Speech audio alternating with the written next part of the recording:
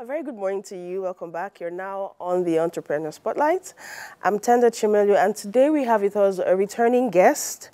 From Lognetics, we have Mr. Light Ihesilo of Lognetics Limited. Good morning. Good morning. Welcome back to the Weekend Show. Thank you very much. I'm always glad to have you back on the show because we have so many interesting conversations about tech, AI, and all the rest. You know, tech is the new gold, like they say. So for our viewers who are meeting you for the first time, can you tell us again about Lognetics Limited and all it entails? Okay, basically, at Lognetics, we are an AI-focused branding and software agency. What we basically do is that we provide branding and software services to organizations and also individuals. So it's just with the trends right now in artificial intelligence, our company decided to be part of the first organizations in Africa and also in Nigeria to start building AI smart systems. And for the time being, it has really been quite exciting because the trends in artificial intelligence has just caught the world by, not necessarily by surprise because it's been there since inception, but of course getting into this space has been very exciting. And also the kind of reputation we've been able to build for our clientele and also the kind of people we work for. It's just been an amazing ride in Lognetics, knowing that we are a tech organization and also we've been able to build tech systems and products that has also helped humanity. Interesting. Now, I know there's an event coming up soon. We'll be talking about that much later. But what latest projects from Lognetics can you share with us? What is one of the exciting projects you're currently working on? Okay, some of the exciting projects. We'll be launching some of those products at XPLORE. But of recent, we've really partnered with most of our clients to build really amazing products for them. And they've been from different aspects of technology, cutting through the fintech and other products as well. But internally in Lognetics, we worked on different chat systems, that's AI systems, and also some machine learning systems as well. So we've actually worked on certain products internally, and I don't want to give like so much spoiler on most of those products, and the day of the event, we'll review most of those. Interesting. Yeah. So now the last time you were here, we were almost having a debate on the pros and cons of artificial intelligence, you know, and you were trying so hard to make us see the bright side. I myself personally, I have a kind of love-hate relationship with artificial intelligence because, and personally, I've seen a lot of dystopian movies that kind of prophetic about artificial intelligence becoming self-aware and then turning on mankind, you know, and causing a lot of destruction. And then there's also the part about companies downsizing due to the global inflations and everything, and then they're replacing humans with artificial intelligence, robots, and software. So people are losing jobs. And you also try to make us see that some people are also gaining jobs due to AI. But I think the ratio is a little bit disadvantaged, you know, to others, especially people who are less tech savvy and computer literate. And then there's the lack of privacy that comes with, you know, giving all these softwares and applications access to your phones, your computers, and all that. So generally, what is your opinion? Has anything changed, or is there any new update that you have for us concerning that? Awesome. So the last time I spoke about disruption, and I spoke about the trends in new technology, and every single time that most of these new technologies come in, there's always a level of value that it brings to the society. And it sounded as though I was in support of maybe robotics and also the AI space. But the interesting thing is this: for every single time that a product is built, one major thing that founders of organizations that stand the test of time do is that they make sure that every single product that they work on or they build or bring into existence always end up standing the test of time. Anything that's going to stand the test of time definitely has to be something that provides value, right? And for AI especially, what we know about artificial intelligence, that's an artificial subject matter that has an intelligent ability that it can think almost like a human and also help solve a lot of problems.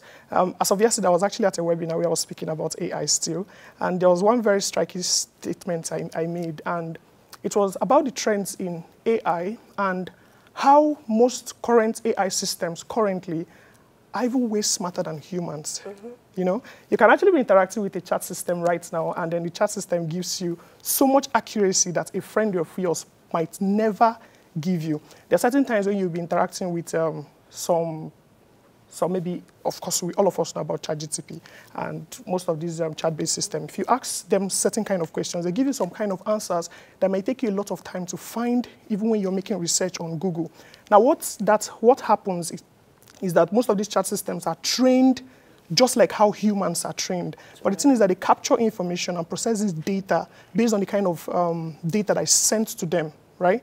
Let's give an instance. We know about the trends right now in one of these very prominent AI systems where you can just speak to a computer and it captures your voice. And for the subsequent statements that will be made, what will happen is that it sounds almost like you or even exactly like you. Now, the trends in AI is becoming, I know that there's a lot of disadvantages to it because you can impersonate people, there's so many things. But to me, I feel like the advantages actually outweighs the disadvantages. As a tech bro, I expect you to be biased. So no, the thing is, I've actually, okay, let me give this instance. I remember when the trends in AI became so rampant in Nigeria, especially.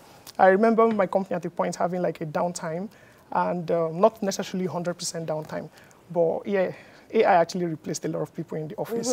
But moving forward, we realized that we needed to hire people that can actually use these AI systems.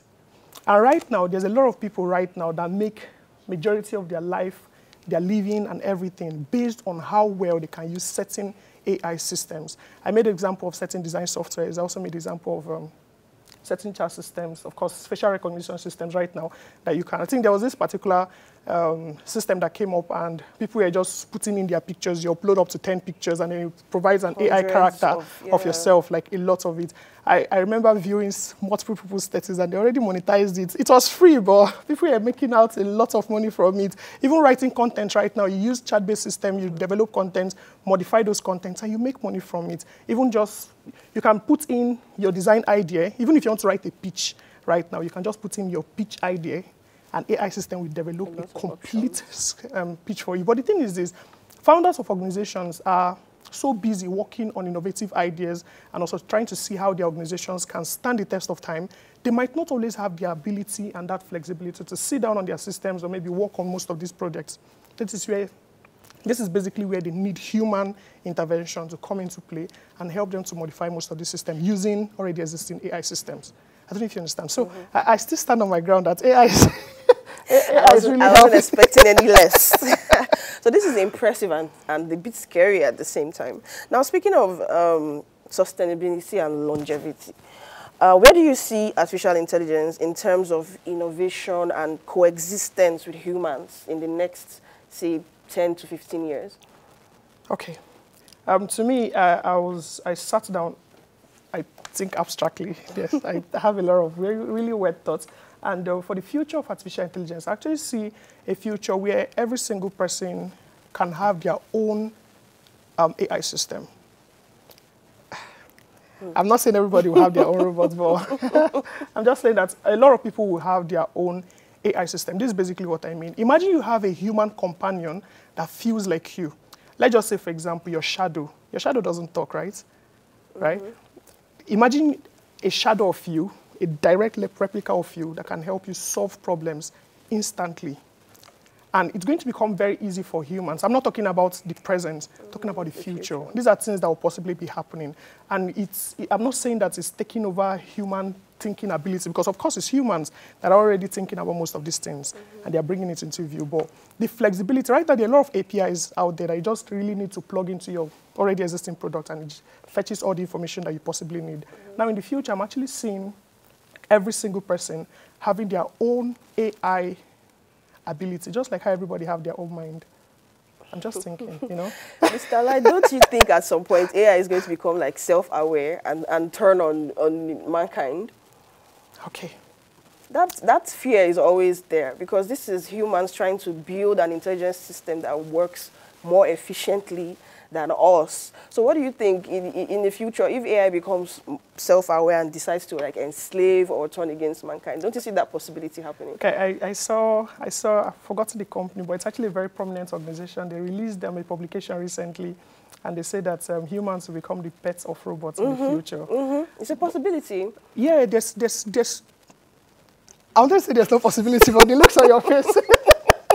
But we build most of these things. It's just like, let me give an instance. There's a very clear distinction between artificial beings and natural beings. You can control artificial beings based on the kind of information you give to them. But now you're smarter than those beings. It's just that you're feeding them with more information than your brain can carry, right?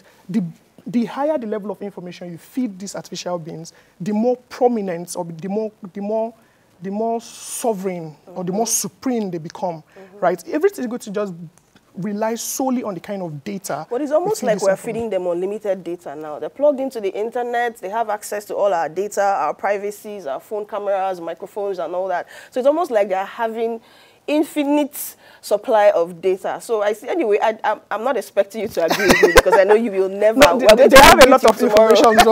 I know we're going to argue on this topic tomorrow because you will never agree with me. But before I let you go, I heard there's an event coming up, Explore events coming up very soon. So can you throw more lights on that for us? Okay, I'm really passionate about tech, and I'm just really excited about the tech community. And I remember when I started off Lognetics, it really wasn't an easy ride, but we really pushed so hard to get to the point where we are today. And I love it when I see young people, just like myself, striving very well to build a sustainable value system for themselves and also for the economy. And Explore is actually built for leading startups, scale-ups, and tech enthusiasts around the nations of the world who are creating the next wave or the next revolution in tech. Now, what we basically use Explore to do is that we bring in industry experts. There's going to be provocative thought sharing, idea dissemination, and most of these things on stage. This is just giving people that flexibility to be able to capture as much information as possible and also know and understand the trends in technology and how they can actually use technology for their own personal lives. And for Explore, we're actually having conversations revolving around the blockchain space, the Web3 space, trends in AI, the future trends in robotics, and also, like, of course, trends in... Is it an online event? It's actually a physical event. It's happening at NAV Conference Center on the 30th. It's actually supposed to be one of the largest gatherings of tech talents in Nigeria currently. We've put in a lot of work into it. It's happening this month on the 30th of November. There's going to be really amazing prizes. There will be pitch competitions. We're giving out close to 10 million naira on stage that day. Wow. Yeah. For innovative ideas, we're giving out $5,000 to one of the smartest, maybe a company that can build the next AI system that will support you at home. You know? Interesting. So I'm willing to give that. Yeah. Thank you so much, Mr. Light, for coming on the weekend show. I'm always interested in having these conversations with you because you always open up another angle for us to view the AI systems from. Thank you so much for coming on the weekend show. We hope to see more of you on subsequent episodes. Awesome. Thank you. Well, there you have it, Mr. Light Ihesilo of Lognetics Limited. Also be sure to put it down in your schedule to attend the Explore events that's coming up on the 30th of November here in Abuja. Well, it's a wrap on the Entrepreneur Spotlight on the weekend show, but stay tuned. We still have many more segments coming up right after the short break. I'm Tenda Chumelu. Do have a great weekend.